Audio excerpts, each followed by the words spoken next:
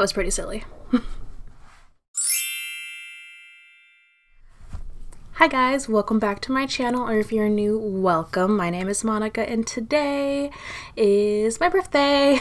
If you couldn't tell from the title or from that lovely little cute intro thing, December 22nd is my birthday and today I turned 26.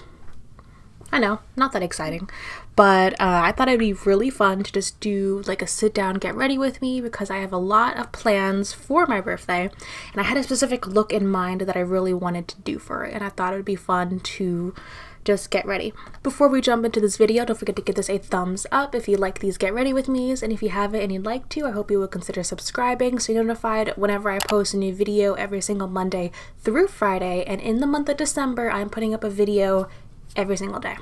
So I've got my 2018 like bow headband on. I realized that I wore this for last New Year's. I had a picture from my New Year's party last year where I had this on, and I just realized this is like one of the last few times I'll be able to wear it. So why not? We have it on. I think for this year I'm just gonna try to like edit the 8 and make it look like a 9. I think that'd be really funny.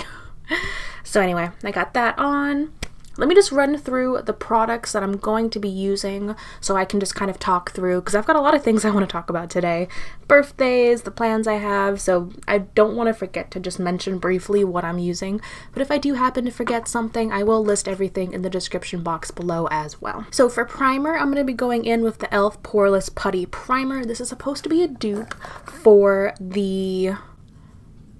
I'm blanking, for the Tarte Silk Canvas Primer. I've been testing this out. I will be doing a video soon where I do like a split face, half and half, Tarte versus e.l.f. But I did want to give this a good testing out. I do want to see how it performs on its own before I put it head to head with the Tarte. For foundation today, I will be mixing 2 of them. I know by the time this video goes up, the finale for my Finish 6 by Solstice will have already gone up, but I'm doing my best. I want to film that like the day before because I'm so close to using up some products and I'm still working on them. And this video is being pre-filmed because I wouldn't be able to put a video up every day if it wasn't. So the 2 products that I'm mixing are the Catrice HD Liquid Coverage Foundation. This is in the shade 030, and my Dior Airflash Foundation. I've been using this every day, either by itself or mixing in, just so I could try to finish this up for that project. I'm getting very close. Like, you'll see when I put it on, but the spray isn't coming out as intense as it was, and I feel like we're getting very close to finishing this up. I've mixed these 2 together several times, and I love the way that it wears throughout the day. It gives me a little bit more glow, a little bit more dew, but I don't look oily. And this is like after a full work day, after taking the 3 trains to work, working. I wore these 2 together when I had to do this big 14-hour work day where I went into work at 7 a.m., worked until 5, and then had to go to a client dinner. That dinner was like 4 hours long. I got home, my makeup still looked good. These 2 are really great together and I'm really enjoying mixing those. For concealer, I'm going to go in with another mixture that I've been enjoying. This is the Kylie concealer and this is in the shade Ivory, and I've been mixing it with my Tarte Shape Tape in the shade Light Medium Honey. For eye primer, I am just going to go in with the Urban Decay Primer Potion in the shade Eden. For face powders, I'm just going to be sticking with, again, some products from my Finish 6 by Solstice and some here in my Z palette. This is my Rimmel Stay Matte powder I'll be using. This is my butter bronzer I will be using. I don't think I'll be able to finish this up by the finale, but I have hit pan again, which is very exciting.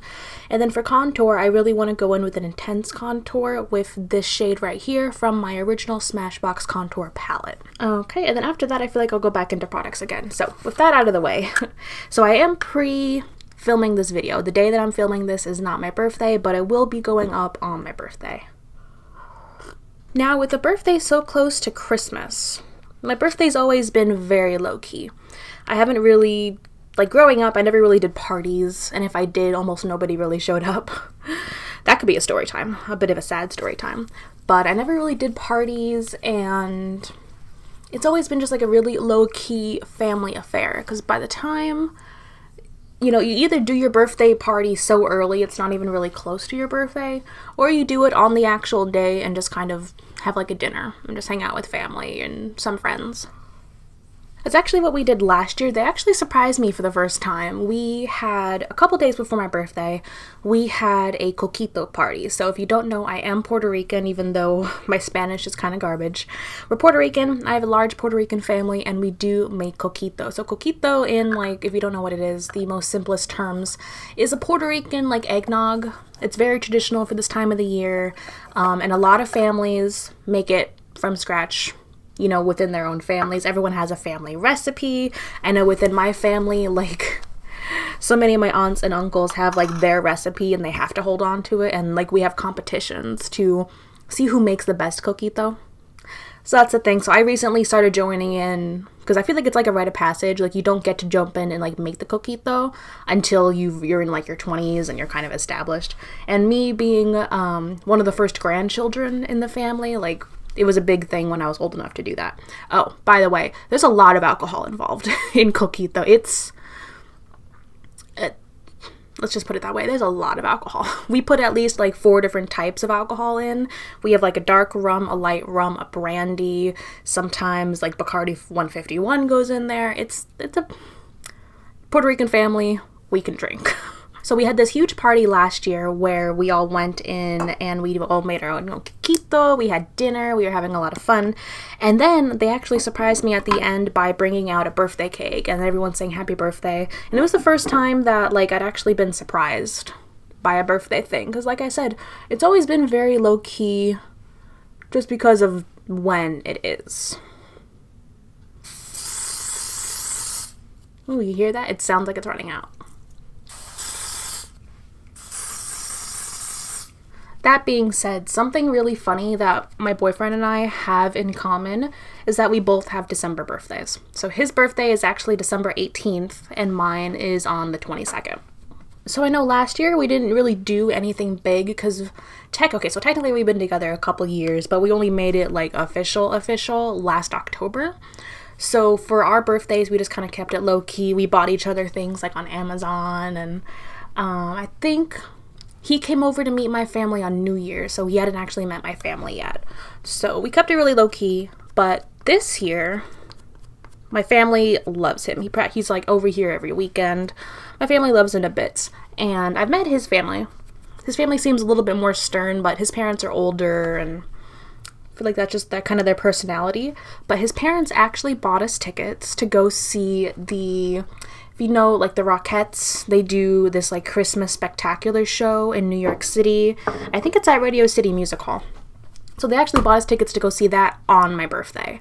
So my birthday falls on a Saturday this year, and the tickets are for I think 7 o'clock. So it's the first time I actually have plans to like go out and do something on my birthday. I thought that was really cool.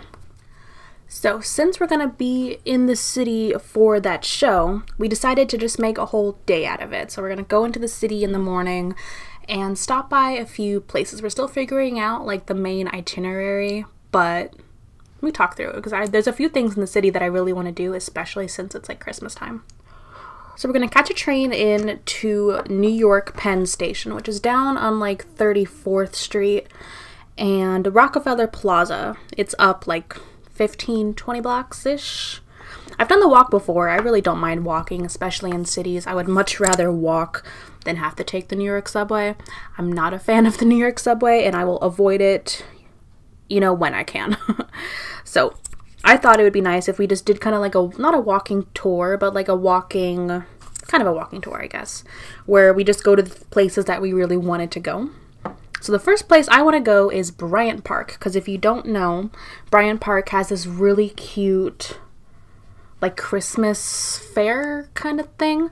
Basically, they erect, like, a whole bunch of, like, mini stalls where you can go shopping, and vendors come in and they sell a whole bunch of cute Christmassy things, and it's really only up between, I think, Thanksgiving and New Year. So it's like this one little city block in Manhattan, and they have all these cute little vendors, and it looks adorable, especially at night. I love going at night.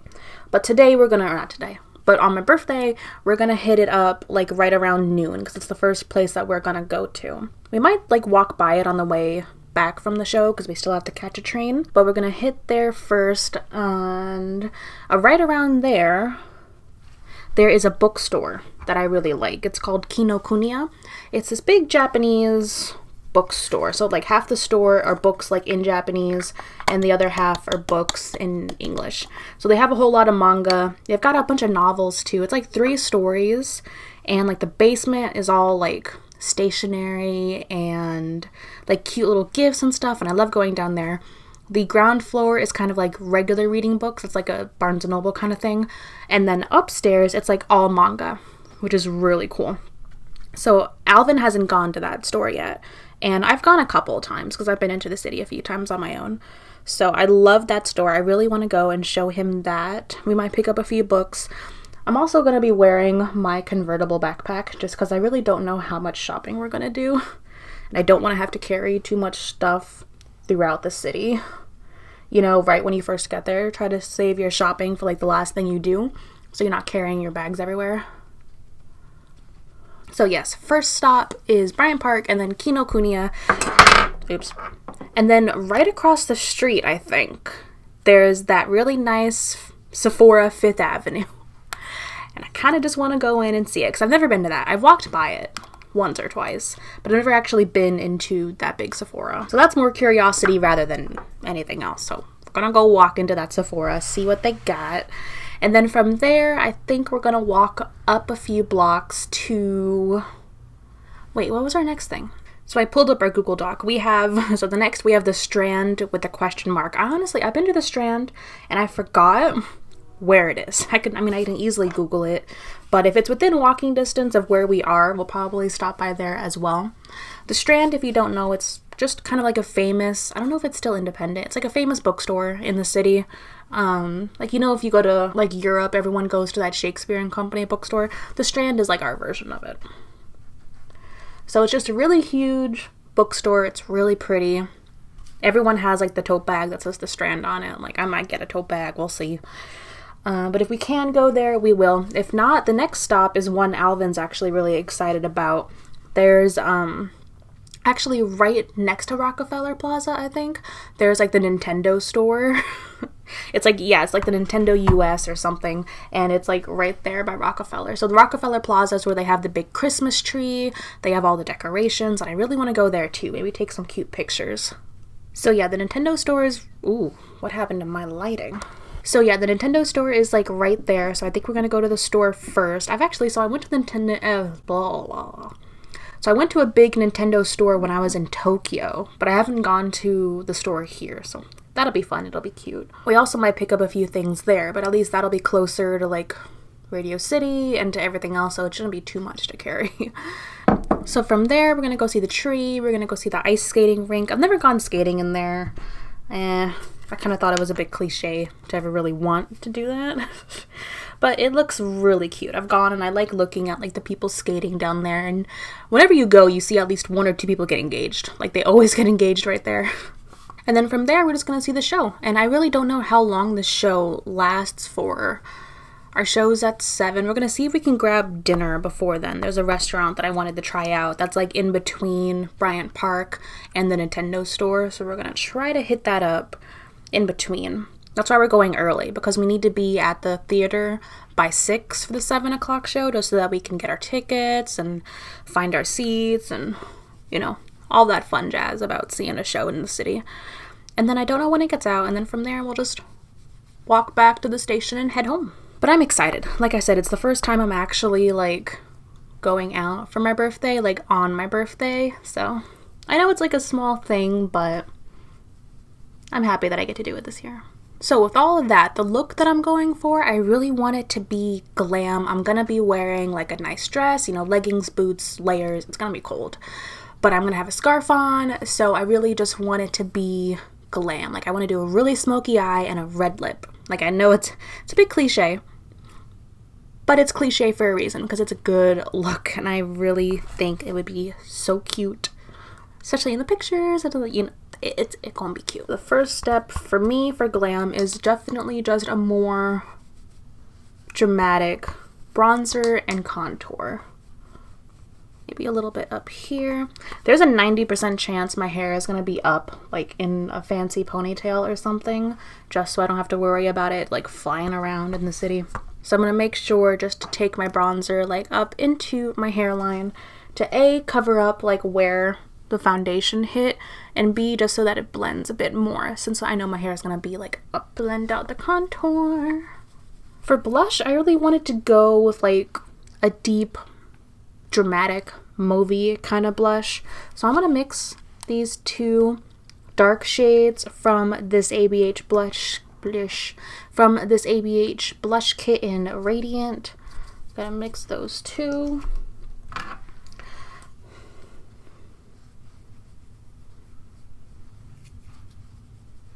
I also really like to take just a little bit of what's left on my brush with the blush, just a little bit down here, and then a little bit in the center of my forehead. I feel like it just gives me a little bit more color that I need.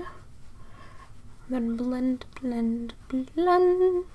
For my highlight, I'm going to be sticking with an old favorite. This is the Becca highlight in Royal Glow, and I just love this highlighter.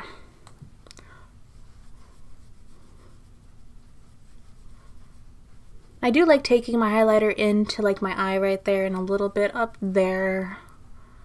Little on the Cupid's bow, little on the nose. I've also really been liking putting some highlighter like right here and kind of blending it out. There's actually a very real chance I could hit pan on this highlighter soon because I feel like I can see like the bottom of the pan through the product.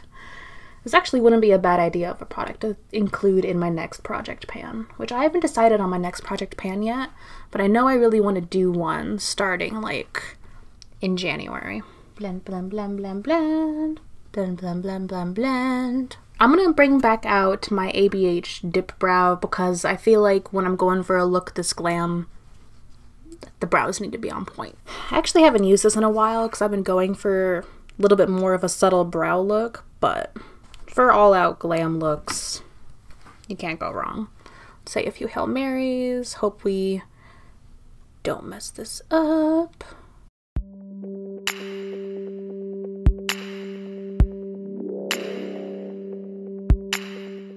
Ooh, look at that brow. Now let's see, can we do the same thing on the other side? Can we? Can we? Can we? Ooh, they look intense. So to set that, I'm just going to go in with a brow gel I've been testing out. This is actually from Pixi. This is the clear brow gel. And just set them babies down. So before I go in and do my eyes, I do just want to set all my powders down real quick. And I'm going to use the Catrice Prime and Fine Dewy Glow.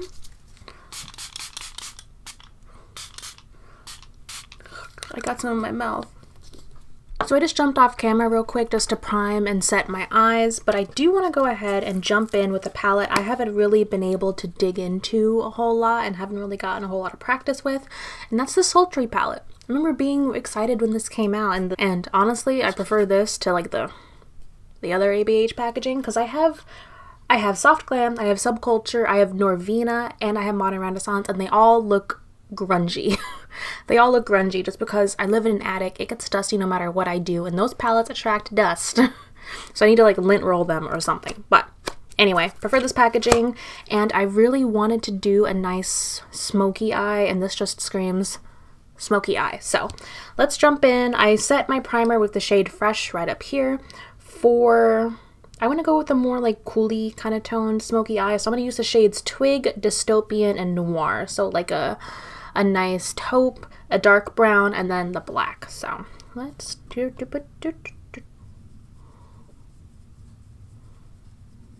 So since we're talking about like December birthdays, I'm gonna be a little petty.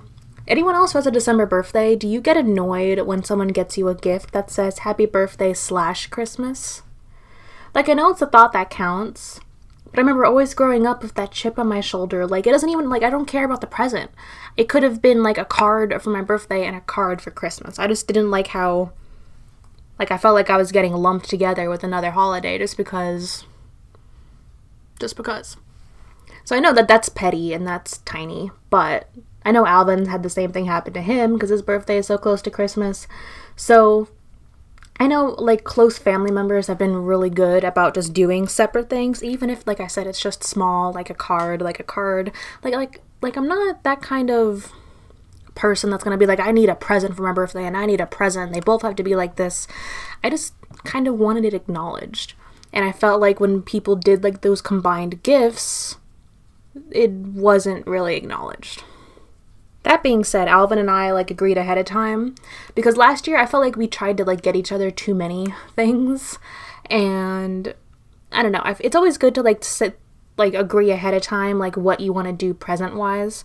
Like I know some of my friends, they've got like rules where it's like only the kids get presents and there's a certain number of presents, and especially if you're like on a budget, don't be afraid to say, okay, so do we want to do presents? Do you want a birthday, a Christmas?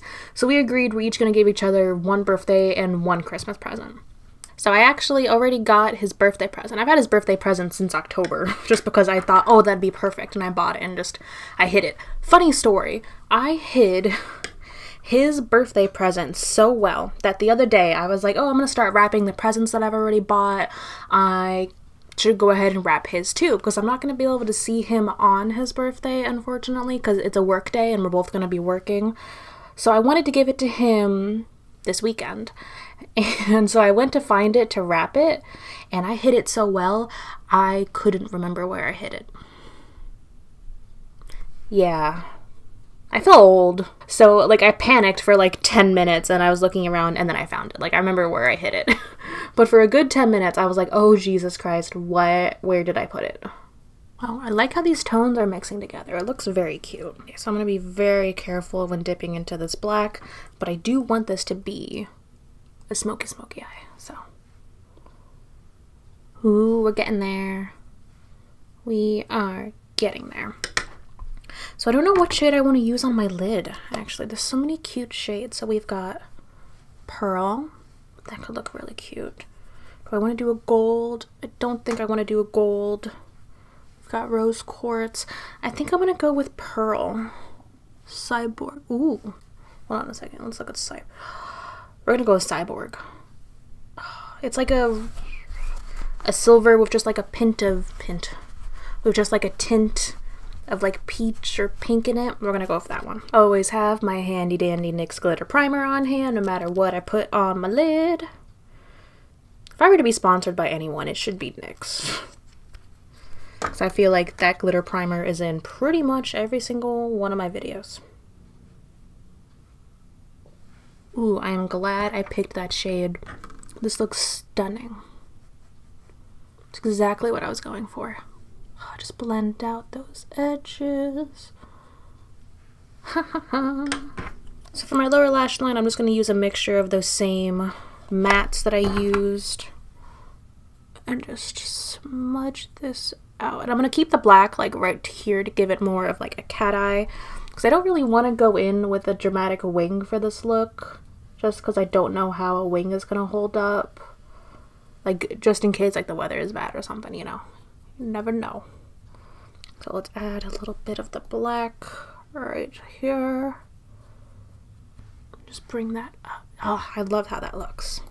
And then on my more fluffy brush, I'm going to take the lightest taupe shade that I used and blend everything out.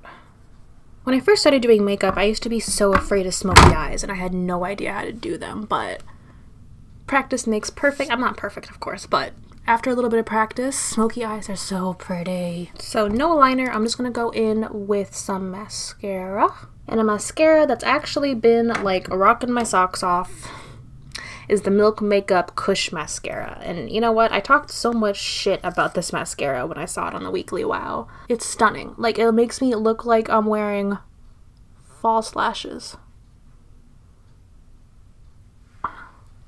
I definitely just got mascara on my lid, but that's okay. We will wait for it to dry and then use a Q-tip to take it off. Don't try removing mascara wet. You'll just make yourself sad. For my inner corner highlight, I'm just going to stay in the palette and just use that lightest shimmer shade called Pearl. And just give us a little bit of highlight right over here. Little bit of highlight right over here. So for the last step in this look, I'm just going to go for a nice red lip. It's holidays. I really want to go with one of the Jeffree Star formula ones because they're so comfortable and they last really well, and they're small, so I can just throw this in my purse and take it with me in case I do need to touch up. I don't know if I want to go with the shade Red Rum or the shade Wifey. I think Red Rum is a more bright red. Let's see. That's a contender. I do want to see Red Rum real quick. Oh, I don't know which one. I think I'm gonna go with Red Rum. It's more of like a deep blue based red. Stand by.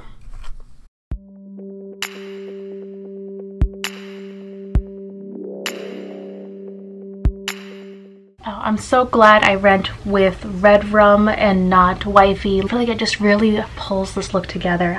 Okay. Whew, we're almost done. Just gonna fix a little. Oh, what is my hair doing? Jesus Christ. Oh, so this is the final look. Oh, I think it looks so cute. I was also trying to match this scarf because I knew I wanted to wear this scarf when we went, so I think I did a great job. I'm really excited for this. Like I said, 99% chance I'm going to be having my hair up that day, but I wanted to see how everything looked with it down, and it's cute. It's very cute. So thank you guys so much for spending some time with me today. I really appreciate it. If you like this Get Ready With Me, don't forget to give it a thumbs up and let me know what you would like my next Get Ready With Me topic to be. Thank you so much for watching, and I cannot wait to see you in my next video. Bye!